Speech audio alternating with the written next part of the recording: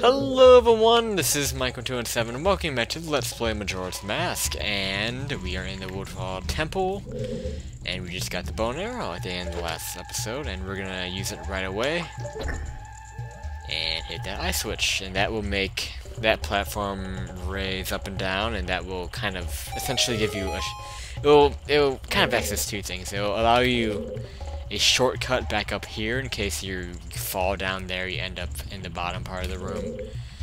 And it will also allow you to get to an inaccessible door over there, which I'm about to go to, but I'm gonna check. Get my trusty fairy mask out and check for stray fairies. Actually, we don't have any here. Okay, I'm kind of surprised by that. I wasn't expecting that. I had a feeling we'd have to get a couple here.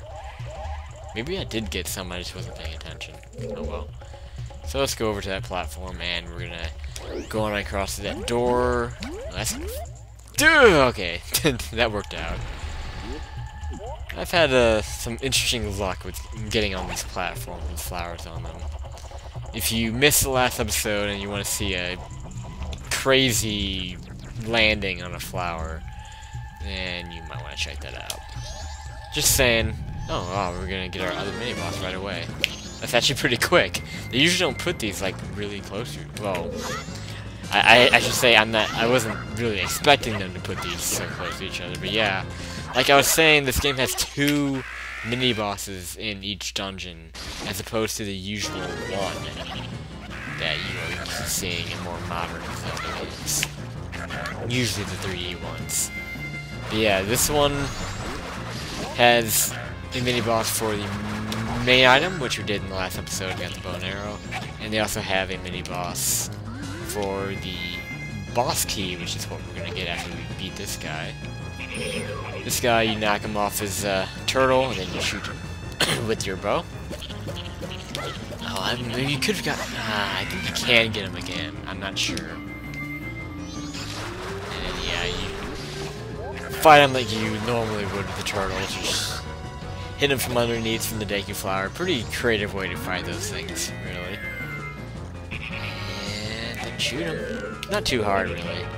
Though this frog guy you do see quite a bit actually as a mini boss, and he'll use many different methods of fighting you, as we'll see in later dungeons.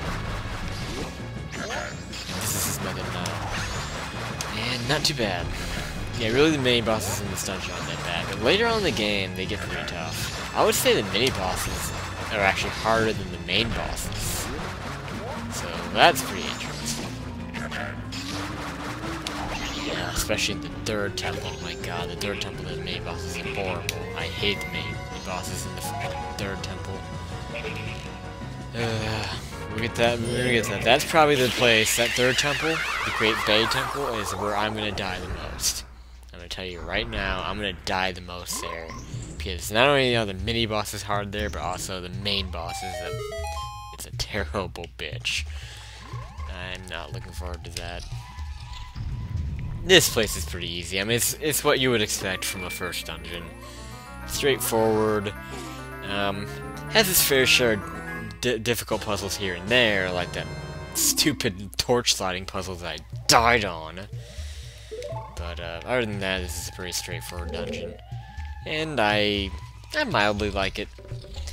It's, you know, it works for a first dungeon. It's actually kind of difficult actually for a first dungeon, but again, that's kind of understandable considering this game only does have 4 temples. So yeah, I think this could have a stray fairy in him. I'm gonna check it. I really don't have to use my bubbles anymore, do I? I don't think there's one there. We probably already got that. I think the hives do respawn. And yeah, this thing's not sparkling. Even though I doubt it, I'm just gonna go in there really quick. Yeah, I thought so. This frog here is something we're not gonna have to worry about at all. But it is something that you can... I might kind of demonstrate it later, but these frogs are actually important, but we need a certain mass to actually deal with them. And I think you actually would have to fight the mini-boss again. Yeah, you would.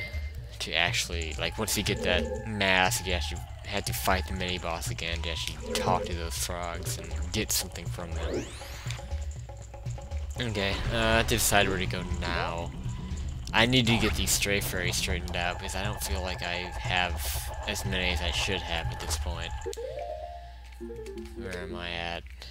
8 still? Did I just... Am I stupid or something? I thought I got at least 1. What the fuck? How do I only have 8? There's no way. Well, there's gotta be more in this room, that's right. Yeah, there's definitely more in this room. I'm pretty sure I'm missing quite a bit here, actually. I might have to check back at that block room, too. I'll take care of whatever we have to do here. And then we'll go back to the block room. Actually, we can... Let's just go back now. I don't actually remember what is this way. No, this is this... No, I'm not going back across there. Forget that. We have a better way of getting there. Yeah, let's just, do our shit for this room here. I'm pretty sure there are more hives to shoot down. Is that torch we need to light, but there's a special way of lighting it. It's actually like the main function of this room. But I need... That torch is what I need. That's what I'm looking for. Take this stupid mask off. I hate that mask. It looks so stupid. But you know, you're just wearing it so much. There's sometimes you'll find yourself wearing, like, forgetting that you have that mask on and wearing it when you're, like, fighting something. That should have worked.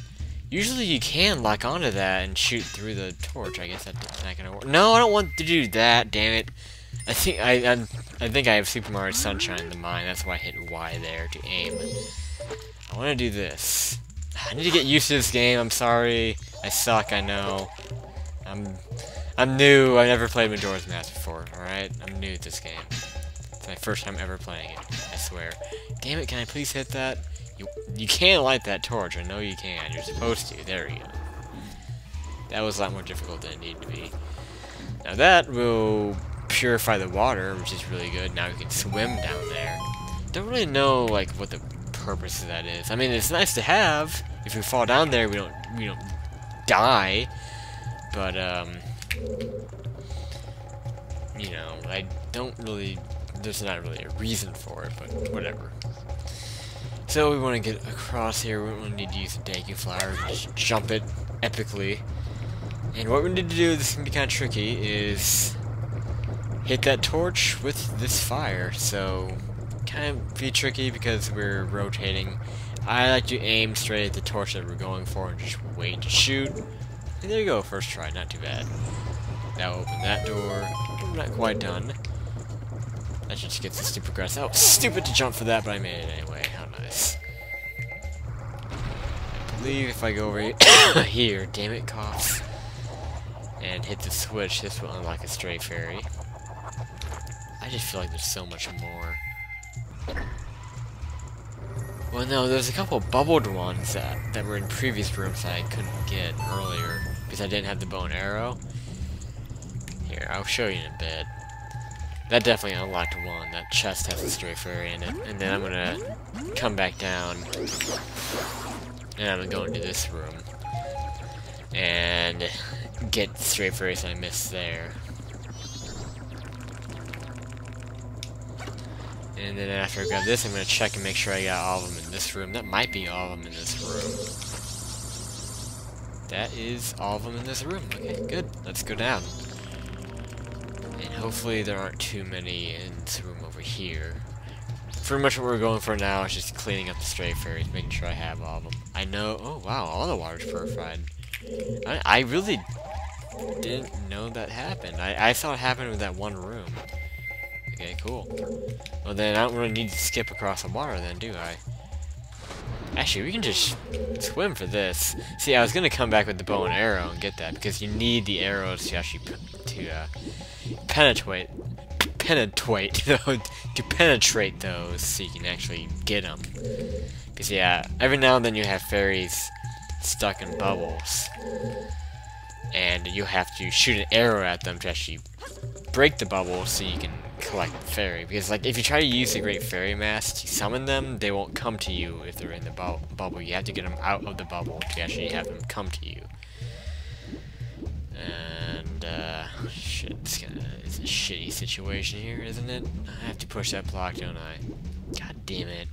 I don't want to push that stupid block. I'm sick of it. So much hassle just to get around this room. I hate this room. Like I was saying, this is the worst room in the dungeon. And in case you missed it, I died here when the water was poisonous. If you want to see that, you can watch a couple episodes back.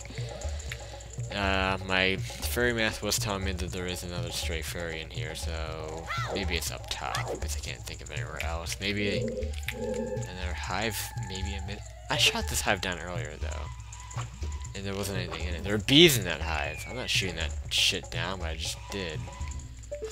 So, fuck. And they're gonna come for me, too, damn it! Just slice these things down, come on, just get these pots, that might be what we're going for.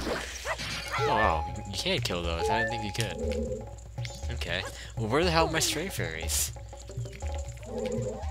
Are there more, let's check for more hives. Damn it, damn it, damn it, damn it, damn it, this sucks. I'm making an utter fool of myself is what I'm doing. I'm gonna need to end the episode soon, so we're about to stop. I just want to get this stray fairy. I promise I'll stop after I get this stupid stray fairy. Damn it, and I didn't mean to do that either. I was trying to look up. That's kind of an annoying thing about playing this with the GameCube controller, is that to actually use your first-person mode, you have to hit up on the C-stick, and sometimes you accidentally use one of your C items. So that might happen quite a bit every now and then, so I accidentally use a C item when I mean to look up. I can't think of where this thing could possibly be. I know I killed the Skulltula. And yeah, that does give you a stray fairy, but I've killed that thing numerous times. And I'm apparently really bad at aiming. I'll kill it just because. Shit. I mean, it has to be, like, kept in something, you know? It's not just floating out there, otherwise it'd come to me. So those pots don't have it. But then again, no, there's another, I just saw another hive. That might have it. That should have it. It better have it. Otherwise I'm gonna be pissed. See, these things are hidden pretty well. So, we gotta keep an eye out for these. The hives are the selling point for your stray fairy hunting. That should take care of this room. Okay, I'm gonna check the dark room. I doubt there's any more there. If there aren't, I'm just gonna move on and try to get this fucking place done. I did say I was gonna end the episode soon, wasn't I? Okay, well, I'm just making sure. I'm pretty sure there aren't any in here. Yeah, okay. So, I'm gonna go back to the middle room where that big flower, that big spinning flower is. And I will see you next time on Let's Play Majora's Mask, where we will hopefully, maybe, finish the Woodfall Temple. So, thank you guys for watching. This is Mike 217 signing out.